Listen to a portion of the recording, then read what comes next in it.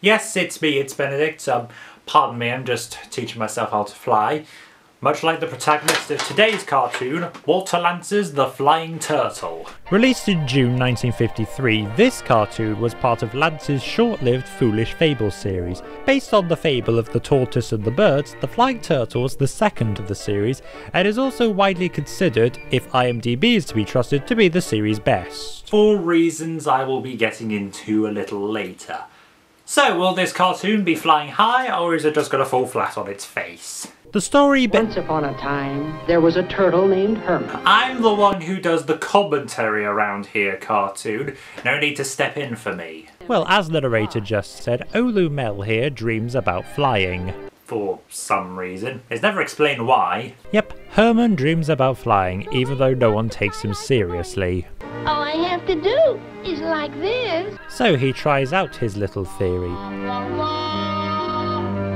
only to predictably fall to the ground, and be picked up and scoffed at by a bald eagle. Because America. Now run along and keep your feet on the ground.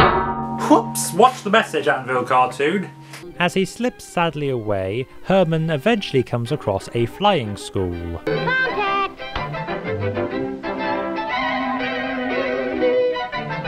So seeing an opportunity, Herman rushes ahead in line. Contact! Huh? At first it seems to work, but again he falls to the ground. You'll never fly. You're a turtle. You gotta have wings, boy. So you want wings because you want to do the do-si-do?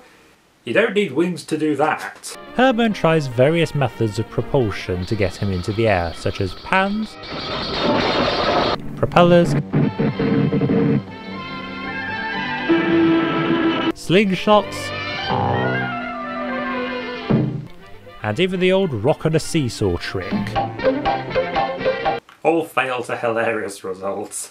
Look, why don't you give up? You'll never fly. You ain't got no feathers. Huh. Feathers, eh?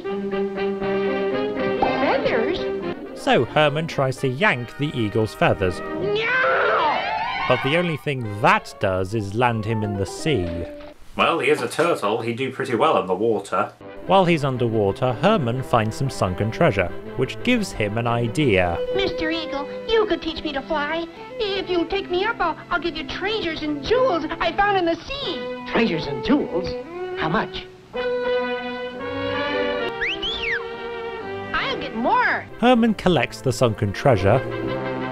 I've heard of a chest of drawers, but that is ridiculous. Let's go, Bob. And of course, the eagle eventually agrees to take Herman into the sky. Most likely so he can make eagle chow out of Herman. I mean, we all know how Aeschylus met his maker. Higher and higher they go. No tricks now. They go so high that the eagle eventually starts making some very sudden costume changes. We're losing altitude. Now, Higher. my ears are popping. Eventually, they both make it somehow to outer space. The end of the line, shorty. Roger. So Herman yanks the eagle's feathers to try and fly for himself.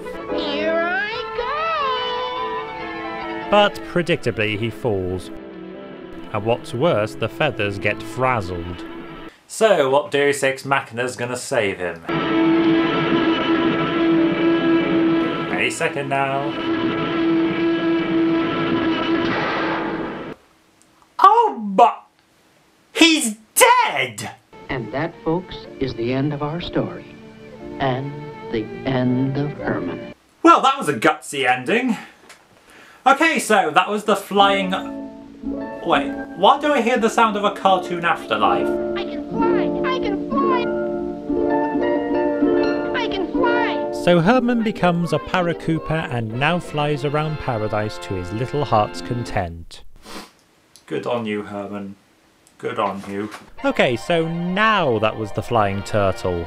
Admittedly, the story isn't that remarkable, apart from the ending, which, again, is very gutsy. That said though, the animation is good and the gags work well too. and Herman himself may be an idiot, but he is still pretty cute and easy to root for, even if it does cost him his life. Is it worth watching? I'd say so, yes, if only because the ending is such a daring one. And that, folks, is the end of our review. And now it's time for me to learn to fly. Thank you for watching. If you like this, be sure to like and subscribe, and I will see you next month when I become the first man to fly unaided. Here I go! Stupid deaths, they're funny 'cause they're true.